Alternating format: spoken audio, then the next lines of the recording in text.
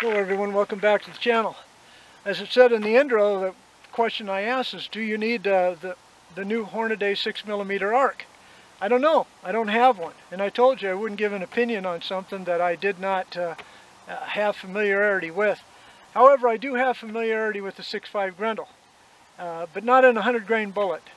So I looked up the Hornady published Hornady arc data for 100 grain, 105, 107 grain bullet, and I looked up the speed, I looked up all of that kind of stuff. Granted, they have a higher BC, and Hornady records both in an 18-inch gas gun and a 24-inch bolt gun.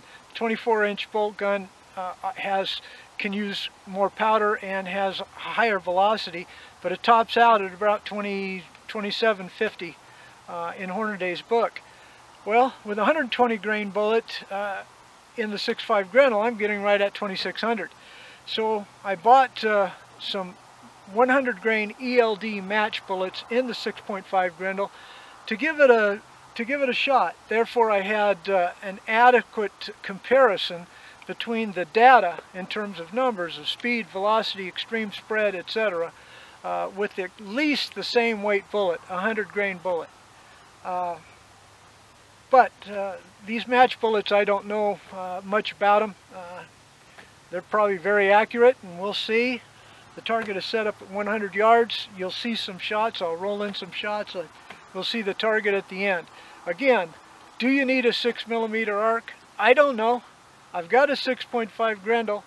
The data is pretty close. So if I don't need one, I won't get one. Well, probably will. I also said I'd never get an AR, and I have 5 of them now. Okay, folks, hold on, and we'll get to shooting.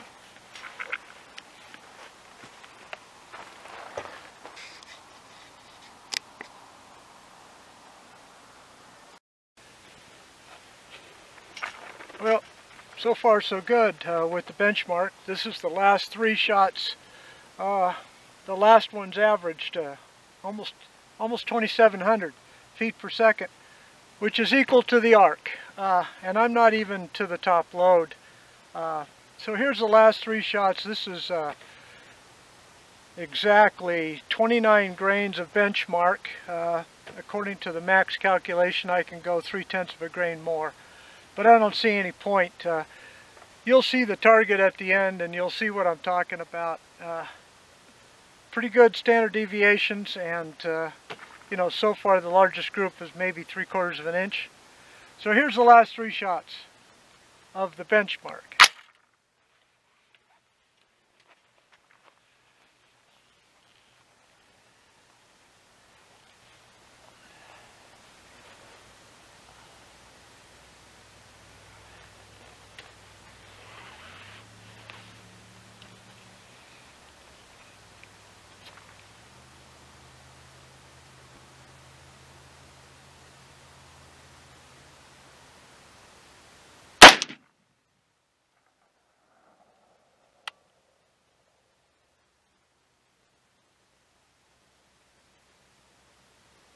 $26.91? That can't be right.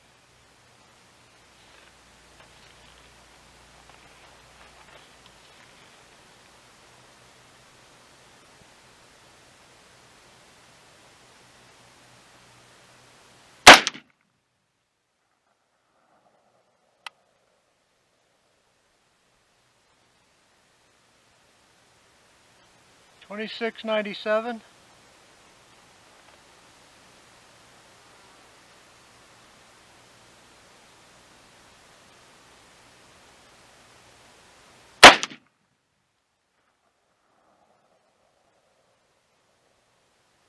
$26.87.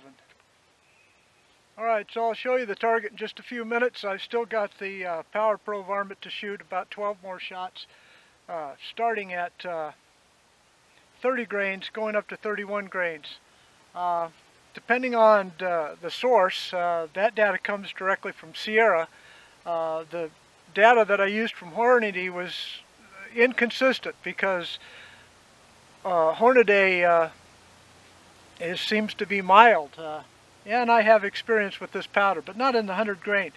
So I'll go ahead and shoot those and we'll take it out at the end.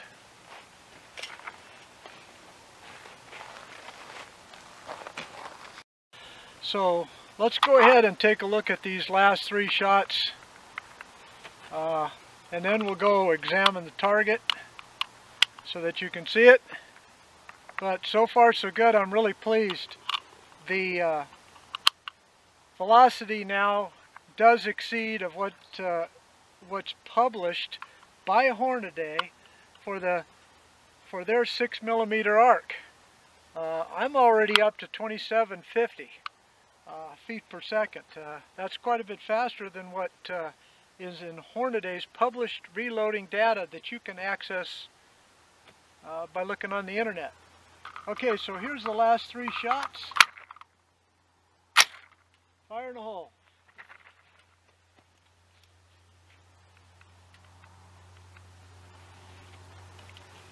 Reset my phonograph.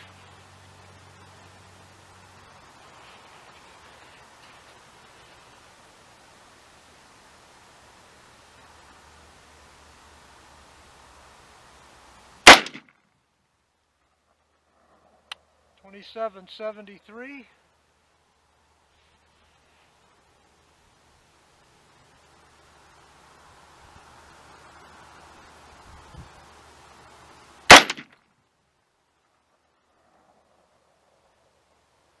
$27.81.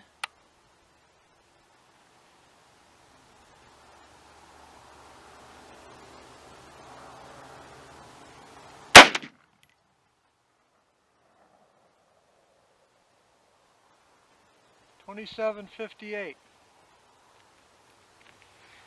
Okay, so let's take a look at this brass real quick on this top load. There's a little bit of just a little bit of case mark, ejector mark on there. Maybe you can see that. I don't know. But not enough to worry about. But anyway, that last group opened up anyway, so I'm not too excited.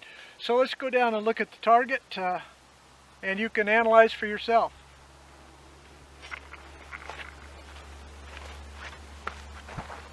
Okay folks, here's the target. This was my first sight around with 120 grain gold dot, just to make sure that I was on target. But here we go with the benchmark, 28, 28.3, 28.6, 29. Groups were all pretty much identical. The best standard deviation was the top load of 5, extreme spread of 10, 2691. There's 2 in 1 hole there. So that would be probably the load that I would stick with. Besides that, it's easy to remember 29 grains even. Over to Power Pro Varmint, instantly a lot faster even on the lower load than the benchmark. Here's about maybe a ½ inch group, 2681, 3/4 of an inch to an inch, 2686, about a 1 inch group, 2741, again about a 1 inch group, 2781, the best standard deviation up here of 4 and 8. So it's inconclusive as far as the Grendel versus the 6mm arc, because I don't have a 6mm arc. But in all cases with a 20-inch barrel, these velocities exceeded what is published by Hornady for their 6mm arc. Granted, they're using an 18-inch barrel.